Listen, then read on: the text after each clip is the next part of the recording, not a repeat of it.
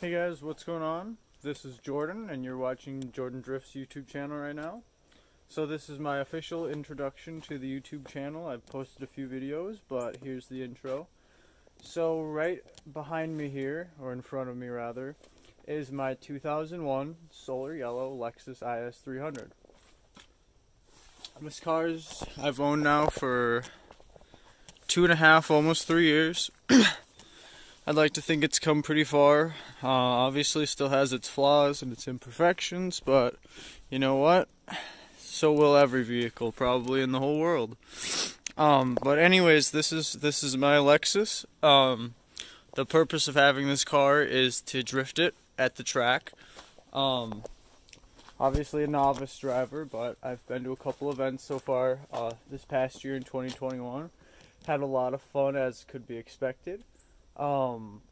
But here we are. It's, let's see, what temperature are we working with outside right now? It is 5 degrees out. It's very cold, but that's all right. We're having a time. So I'll show you the car a little bit here. So under the hood, let me prop it.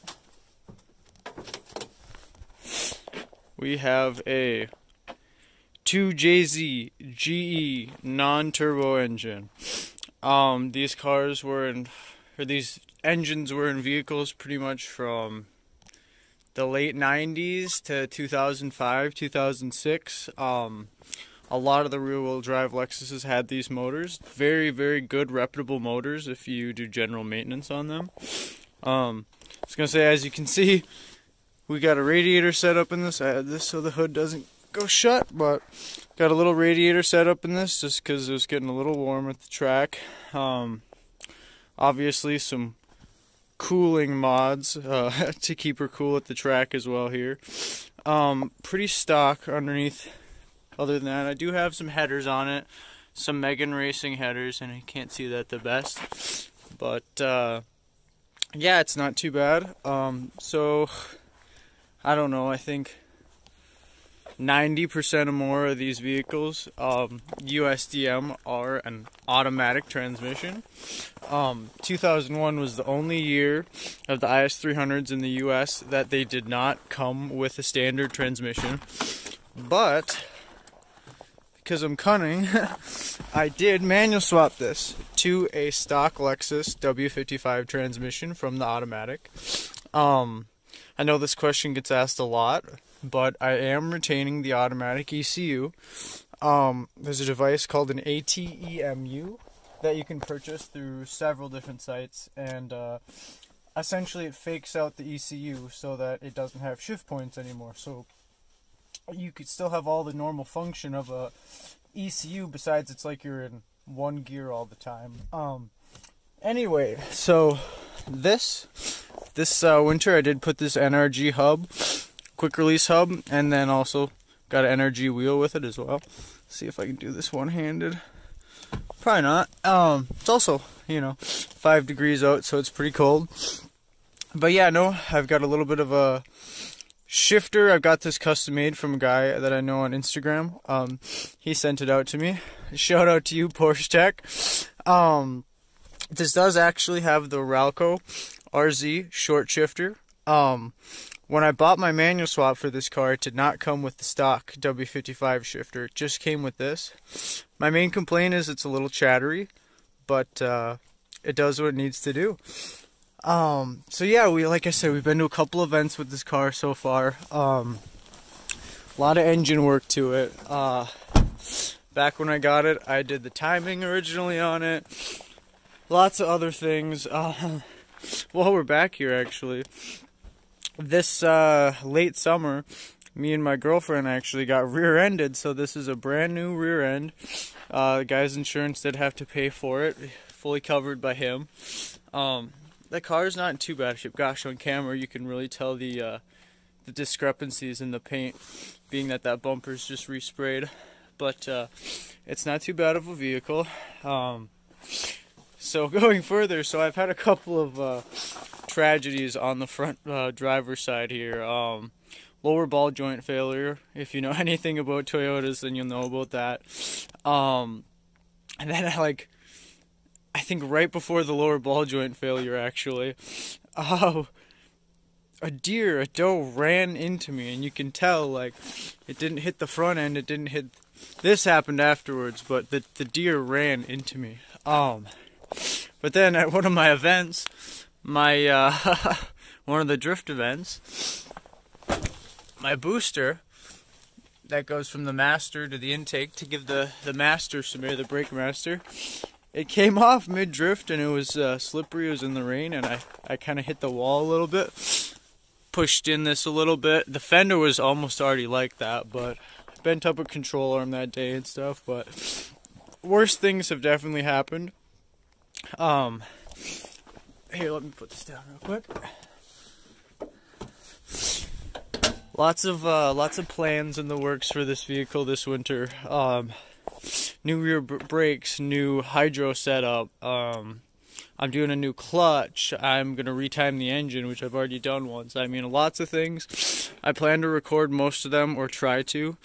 I suppose we could see if this thing's gonna fire up or not. There's not too much else. It's got those Megan headers, and then I think it's called a Medallion Touring exhaust. I don't know too much about it. I picked it up from the guy that actually gave me the swap, or sold me the swap rather. But I don't know. It's supposed to be a fairly expensive exhaust. But let me go ahead and try to give you a cold start up. I'm not sure if the battery's charged enough for it, but let's see.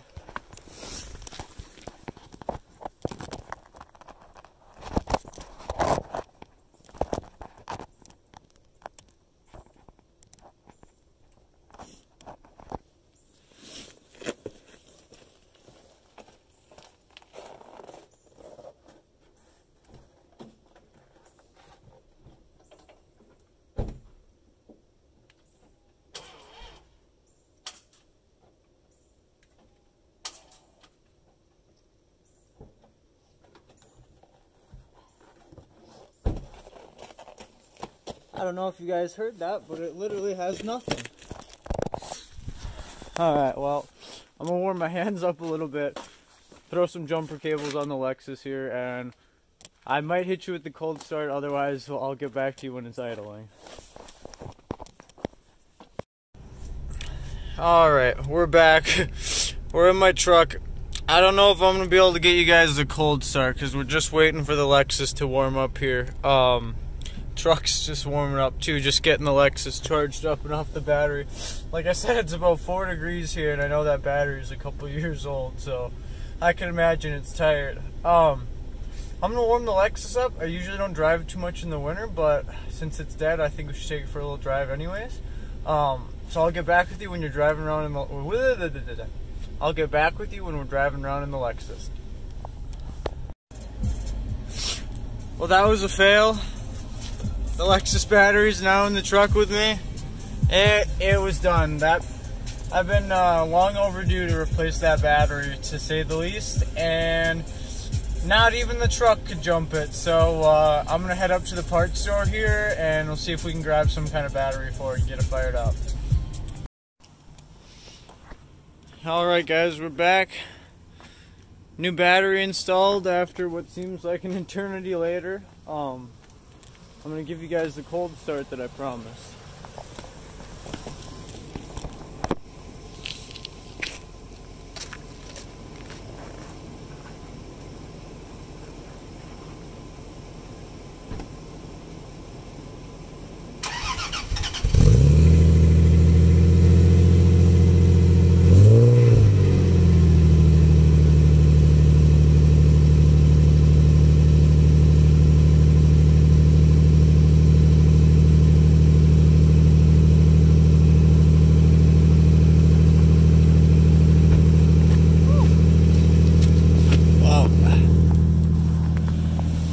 I'm gonna jump in the truck.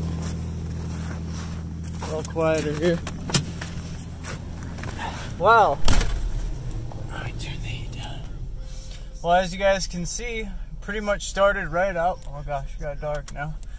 Pretty much started right up. It's been a couple weeks at least since I started it up. If you look, it's just pluming the smoke out of the tailpipe there. But yeah, I think I'm gonna let it warm up, get up to full operating temperature, check out all the fluids under the hood, and then I'll take you guys on a little bit of a road trip. Alright guys, we're finally in the Lexus. On a little bit of a cruise after what seems like hours and hours. Got the charged battery all in it. It's driving really good for being so cold out.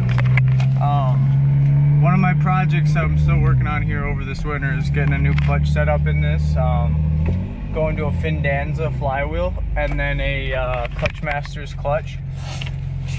Right now it's just on a stock W55, stock 2JZ dual mass flywheel.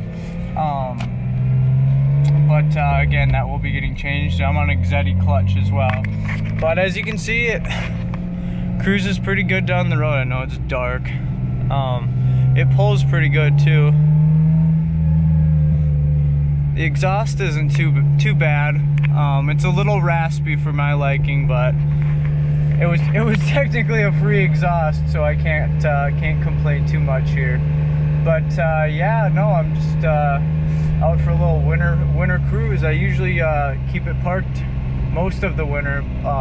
You know, there's so much salt around being in Minnesota. But it is nice to get it out a little bit once in a while, and if I do drive it around, then within a day or two I will wash it. Just to get any and all salt off of the vehicle pretty much immediately.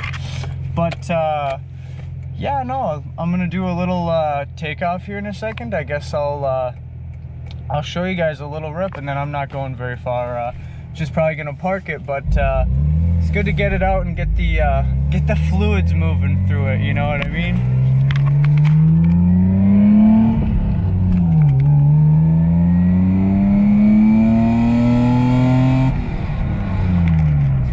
And that was only second gear, so yeah. Well, thanks for tuning into the video, guys. I know it was kind of all over the place for kind of an introduction video, but I hope some of you guys will come back. Take care.